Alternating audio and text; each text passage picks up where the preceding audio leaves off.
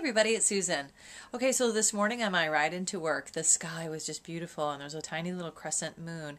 Of course, trying to get a picture of that is almost impossible, but what I did do is have a little picture of what it sort of looked like. You can see my reflection of the camera. So you can see how down below it was lighter, and then as the sky was starting to light, you know, the dark was up above. So what I'm going to do today is just kind of play around with what I saw, even though it won't be exactly like the picture.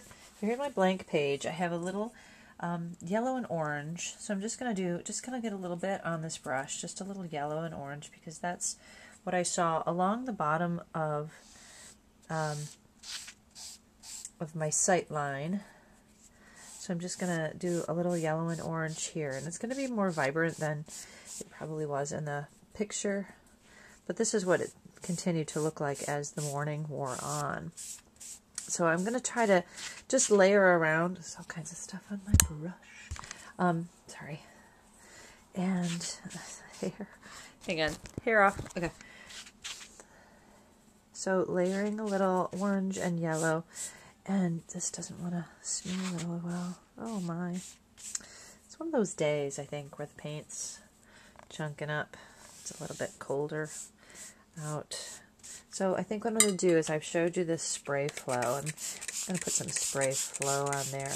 And what I'm going to do is layer. So I'm going to show you I'm going to try a couple different ways, but this is the first way I'm trying, is to put the lighter colors down first and just kind of leave the top, because that's where the darker blue is going to go. I'll put the yellow along here, a little more yellow.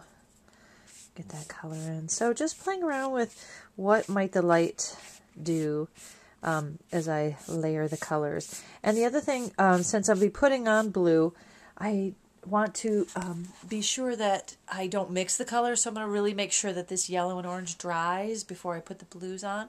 I think the next layer I'll do will be some kind of whites with orange underneath, and then let that dry, and then go ahead and put on the blues and the darker blue.